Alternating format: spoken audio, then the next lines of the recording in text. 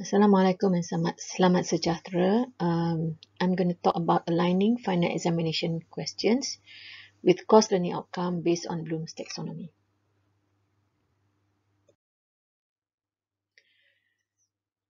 So at the end of the module, you should be able to realize the concept of aligning final examination with the course learning outcome, design final examination questions that are aligned with the course learning outcomes. Okay, I'm going to skip a few slides. I will go through again with you the slides during the workshop hours. So this is just for you to go through before the workshop. Okay, this slide explains higher order cognitive skills. I think you can read this yourself.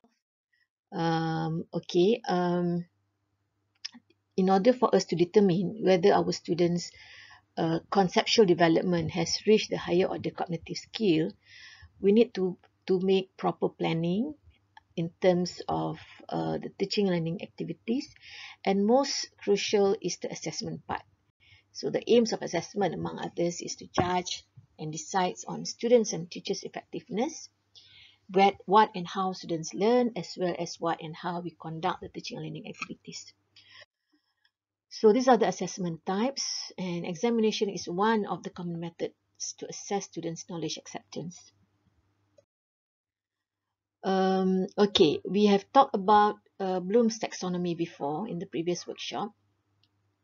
So in this presentation, I'm just trying to relate between the course learning outcomes and the cognitive levels of the examination questions, because they are very much related. Okay, so we need to realize that the course learning outcomes that we design for the course has to be aligned with the levels of the Bloom's taxonomy in the examination question. So these are the 6 levels of Bloom's taxonomy, which we have already gone through in the first workshop. So these are some of the verbs suggested for each of the levels. Okay, so I'm going to go through this quickly. Applying, analyzing, evaluating, and creating. Okay, so in this exercise, to actually map between the course learning outcomes and the examination questions, what we are doing is to pair the Bloom's taxonomy. It is not necessarily important to do this. I mean, it's not a requirement to do this, but it's good if we could just pair the Bloom's taxonomy so that we can come up with the lower order cognitive questions. We define as the acronym is LOCQ, and then example for the lower order cognitive question is whereby we require the student to demonstrate his or her mastery of concept by correctly identifying its use in a piece of computer code not previously seen, for example. So that is the requirement at the level of lower order cognitive question. Okay, and then we have the intermediate order of cognitive question, which relates to applying and analyzing. And this is one example given in the in control engineering, for example. Okay. Next is evaluating and creating, and that is the last 2 of the Bloom's taxonomy. So this is, represents the higher order cognitive question, HOCQ.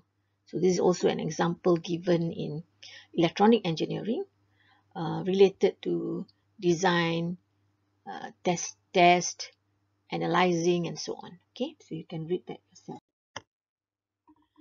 Okay, so this is a definition of learning outcomes, course learning outcomes in particular, and I'm sure all of you are well aware of this, which we already discussed also in the first workshop.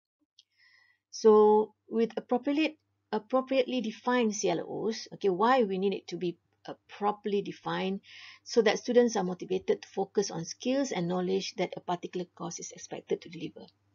And secondly, for students to have clear idea of the expected outcomes and how they will be assessed. So it is very important to define the CLO properly. So action verbs is the key element in stating the specific CLOs that defines the learning. Of course, this also we covered in the first workshop. Okay, so when we want to choose the action verbs, we must choose those that convey instructional intent, verbs that specify student performance that is acceptable as evidence that learning has taken place. Okay, so we need to properly choose the action verbs.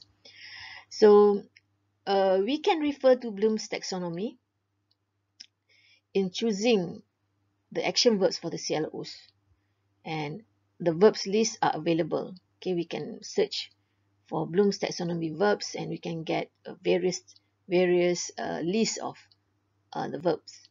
And of course, in this case, if you search in the internet, you'll find the first version of the Bloom's taxonomy, and the one that I'm implying now is the one that we use 6 levels related to remembering, understanding, applying, uh, analyzing, evaluating, and creating. Okay, so you will find various sets of verbs lists if you search if you Google for it. Okay, so this is a course example. Let's say electronic devices and system. So we come up with our uh, course learning outcome, CLO, or course outcome. So this is if we categorize it in the 3 categories just now instead of 6. So we can say that demonstrate knowledge of modern electronic devices and system as the second or the intermediate order cognitive level, and then analyze also at intermediate order cognitive level, which relates to intermediate order cognitive question that we're going to design later on. Okay, then we have select components and system for engineering application. So this is also selecting is actually at the level of evaluating. So this is higher order cognitive question. And then we have recognize the future challenge and opportunity in this changing area of electronics, of course. And also this is at the level of evaluating, which is higher order cognitive question, relates to higher order cognitive question. So what we need to take note is that when we are assessing the acquired skills of final year student, normally we should not have too many questions that relate to the lower order cognitive. Okay, for first year students, is the other way around. We should not have too many higher order cognitive questions in the examination paper. But as I mentioned, even from first year, whether you're a first year student or final year students, the type of questions that you can design can be from the lowest level to the highest level. But of course, less of the lowest level for final year students, more of the less of the higher order level for the first year student. But still, you can evaluate at all levels. Okay, so let's say we categorize our questions with the 3 level of cognitive, which is lower order cognitive question, intermediate order, and higher order. So we have to ensure that there will be a correct balance between these 3 cognitive questions in the examination papers. I mean, it is expected for us to have that alignment between the CLOs, the course learning outcome or course outcomes, and the level of questions that we impose on the students at the end of the course. Okay? For example, in final exam. So that's one method of actually designing the exam questions based on this, is to use the List-Ham-Lyons model.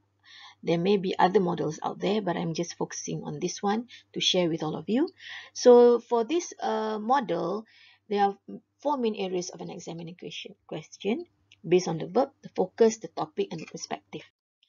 So you can see in this table that if your question is evaluate the use of PID control for non-linear process, then you can actually categorize it into 4 areas, into the 4 areas as I mentioned just now.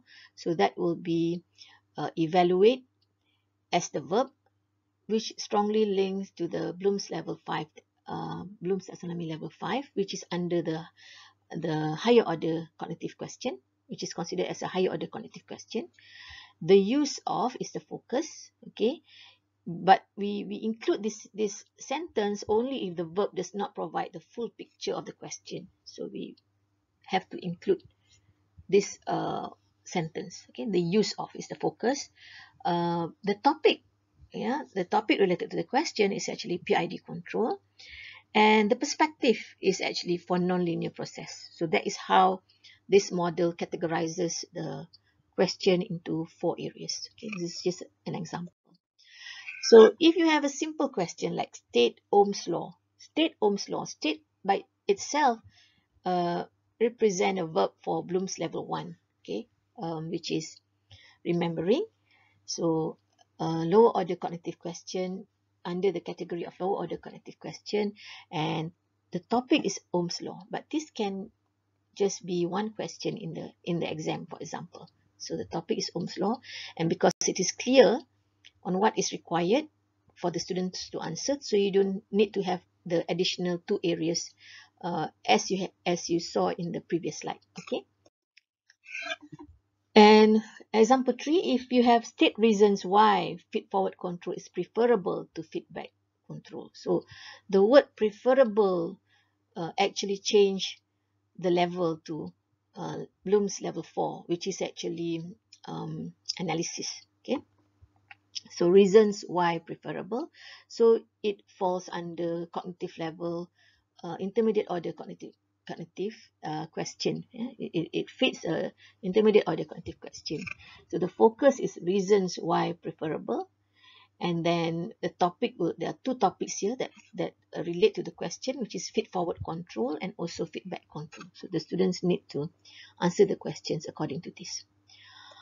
Okay, so when we make the analysis between the question levels across the examination paper for many courses, in this case, as seen in the table, and then compare it with the learning outcome levels. So you can actually evaluate your learning outcomes levels.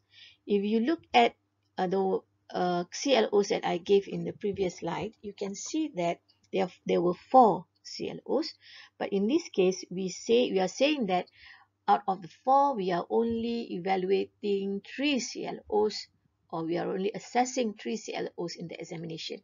So then I will categorize in terms of the cognitive level for the learning outcomes. So for example, in this case, we see that from previous slides, okay, there is no lower order cognitive level. Okay, we have 67% is intermediate order, and 33% is the higher order. So that means we should try to make our final exam question align to this level of the course outcome level. Okay, course learning outcome level. So in this case, if you look at the table, we see that by evaluating the question, we found that 80% of the final exam question is low order, 20% is intermediate order, and 0 for higher order. So that means there is a mismatch between the learning outcome that you have designed and the questions, the final exam questions that you have designed also for the course. So you can see that there's not supposed to be any lower order cognitive question because that's how you design the CLO to be. Okay, but when you look at the exam question, 80% is actually lower order, 20% intermediate order, and none higher order. Okay, so I think you can see the mismatch for this particular course. Okay, but of course you can look at other courses and found that they are aligned. For example, if you look at map, signals, and simulation, it is ideal, okay, because it aligns between the two. And even in control systems, it's not exact, but you see that most is intermediate order, 90%, but maybe a few, about 10% is low order, but still within acceptable limit because most of it is yes intermediate order, so it aligns to the CLO. Okay, so this is considered as ideal. Okay, so there are other categories that we can look at, which actually relates to close. That means it's close, but whether it's acceptable or not is up to the program coordinator to consider. Okay, I don't want to go through that too long. So this is some some comparison made. Yeah, I already mentioned that in just now. So these are some additional information related to the uh, examination questions. And when you design exam question, you should not take into account the grading factor in producing a good exam question. That means, for example, in designing, you may come out with an open-ended question. Open-ended is an open-ended question, and then that means there are various answers to the various solutions. So that should not be the reason why you don't want to give such question in an examination. Okay, that's what that statement means. But of course, demonstration of higher order cognitive level in final examination may be difficult because of the limited time. Okay, so that means it is possible to have 0% higher order cognitive question in a final exam, because you can justify by saying that the higher order parts are assessed through assignments, for example, in a case study, in a simulation, project, design, so you can actually have this assessment not in the final exam. Okay, so I think that's all that I want to talk about. So we will see during the workshop later on, whereby if you have questions, you're free to do so that are related to the slides that I've presented. Thank you.